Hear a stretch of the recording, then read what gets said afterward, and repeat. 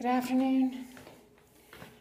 It's 2:45, way before quitting time, but because Nancy left about a half an hour early, leaving her class to me, and then my class was only 2 students, her class was about 10 students.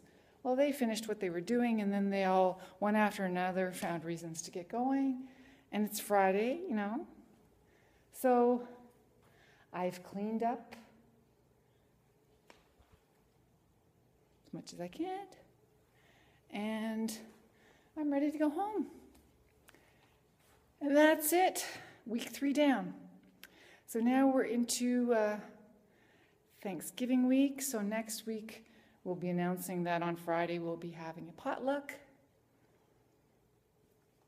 And then next weekend is Thanksgiving weekend, a long weekend, which is kind of nice.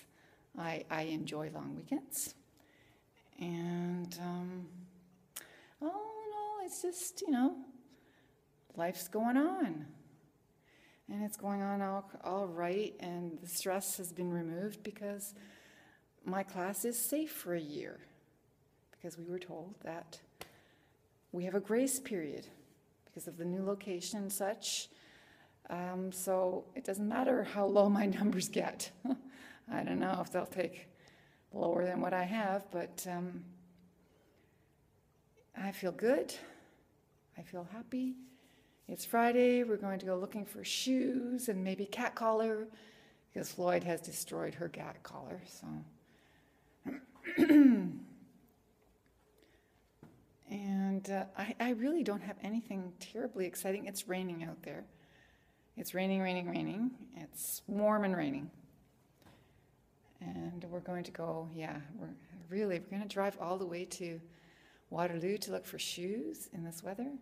I don't know, up to my husband, probably, because I need shoes. I need new shoes. These ones have collapsed, I feel. And I feel much better in my shoes that I have at home, and they're newer, but they're, bright, and I don't wear them to school for that reason. So maybe we can go and get me some shoes. I've cleaned up a little bit more in here. Nancy hasn't done anything in here. She's just shoved things into this closet. I don't know, whatever. She is just one of those people. One of those people. Well, we could put more things up there, couldn't we? What goes on top? Whatever. So, I've closed cupboards. She leaves everything open. So I've closed this cabinet, closed all the cupboards, closed all the drawers. She's like my husband. Leaves everything open and out. She's a very messy person. But that probably comes as no surprise. So nobody here from the church. And it's 2:55. I think it's time to call it a day. I'm calling it a day.